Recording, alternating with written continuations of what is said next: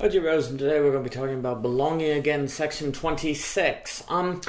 Where it isn't given that everyone in a family is close, decisions to go see a movie together suddenly become statements about if members of a family love one another. If it isn't given that people like each other, a day where one family member is stuck at the office longer than expected suddenly enters the mind as possible evidence that the relationship is broken. Where it isn't a given that people believe in Christ, failure to attend church becomes a statement on if they are saved, and so on.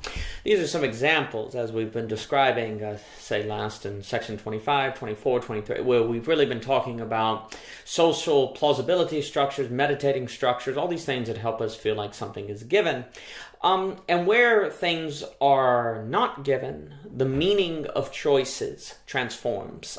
Where it is given, like in this example where it's given that members of a family love one another, the fact that the mother is stuck at the office for an extra 2 hours doesn't mean that the mother is trying to avoid the family or the father is trying to avoid the family. That possibility is not on the table, so givens reduce possible interpretations. Givens are hermeneutically limiting. They help us have shared intelligibility. And marriage and social orders are very strongly tied together, and so marriage is a kind of good case study to sort of explore how givens and releases and existential tensions all work together. You know, marriage, we can say, is an establishment of givens, for traditionally neither spouse will have sex or children with people outside the marriage.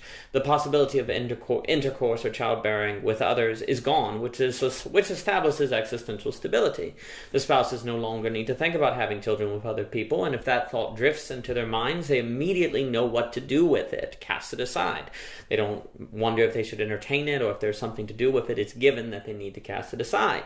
Now, of course, if marriage is oppressive, that could be a bad thing. The thought could free them. But where you don't know for sure what to do with thoughts, that means you have to think them, and that means you have to take on responsibility for them, and that means there's an increase of existential tension.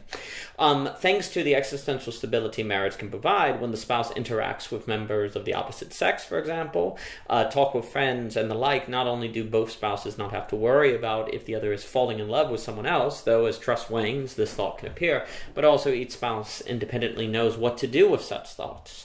Considering possibilities can cause existential anxiety and lead people into decisions with terrible consequences. But since we can never know what will happen in the future, there is always a gap between knowledge and decisions. There is always room for choice. Thanks to givens, though, we don't have to worry about that gap, and the likelihood we are tricked by it reduces. At the same time, though, givens can oppress, and maybe that gap could be an avenue of freedom. And what we mean when we say there's always room for choice is that whenever there's a possibility that has not been realized or explored, you can always wonder what it would be like. Ideas are not experiences. And there's always infinitely more ideas than the singular course of experiences that constitute our life. And so once we're open up to possibility, it's rather infinite. And this is why givens really hold back a lot, because when it's given that you should live X way, then there's one path to consider. It's kind of funny because the choice is almost between one path or infinite possibility. It's either one or infinite in some respects. And so, givens keep us to the one and close us off from the infinite, but that also means it can close us off from, say, infinite weight, the infinite weight of that possibility.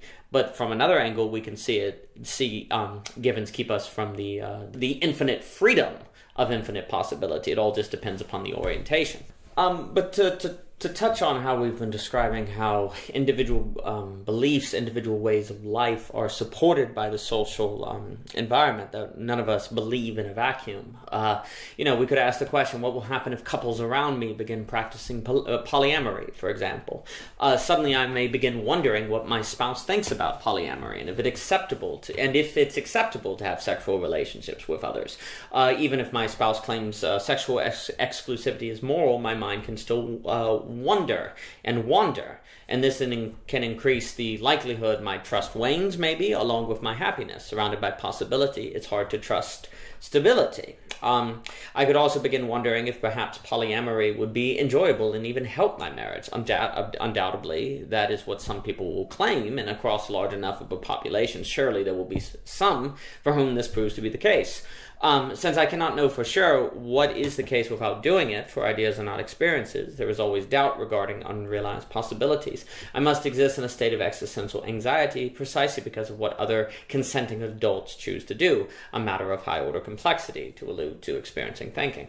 In this way, the choices of others do in fact impact me. How others choose to be married impacts how I am married. Freedom is never limited. And in a similar way, marriages entail difficulties, but if it is a given that divorce isn't an option, when I encounter these difficulties, the way I experience them will be different. The thought I should get a divorce will not cross my mind, and this can have emotional ramifications. Perhaps feeling like I can get a divorce will make me calmer because I won't feel like I'm in a prison, but perhaps it will make me more upset because I won't have the big picture in mind. It's hard to say, and likely axiomatic. The point is that the loss of a given impacts everyone profoundly, and how a given is lost is due to the choices of free people that don't seem to impact others, but do. We are all in this together, and unless totally isolated, all of us existentially impact one another, stabilizing or destabilizing. Neutrality seems impossible. So beliefs are always collectively supported, collectively informed, and collectively approached. If I believe X, but everyone around me believes Y, then how I feel about X will be very different. Now, maybe what everyone around me, maybe marriage is oppressive, and maybe polyamory is liberating the human individual in new ways that are good for them. But the point is that if everyone around me is practicing polyamory or different forms of marriage, then my existential stability about my marriage will shift. And of course, people can say, well, get over it, just have confidence in your own choices. But that's very idealistic. It's not so simple. Since certainty is not possible, all that's possible is ultimately confidence, as talked about in the conflict of mind, then my relation with my truths always have to be things I hold with an open hand. I can never be certain about them. So that's very... my feeling of their certainty is actually a feeling of confidence, and confidence is emotional, and emotions are in fact profoundly shaped and impacted by the people around me. We are connected in very powerful ways. So there's truth to the idea that you should just be able to make whatever choice you make and believe in it, regardless of what other people think. And surely there will be some individuals who are capable of doing that, but that will likely be a minority. For the majority, the lack of social support will likely turn them inward and greatly existentially destabilize them and make them turn to totalitarianism, which is very problematic. For more by O.G. Rose, please visit ogrose.com for the whole Belonging Again series. You can find a playlist, a list on Medium, and thank you so much for your time.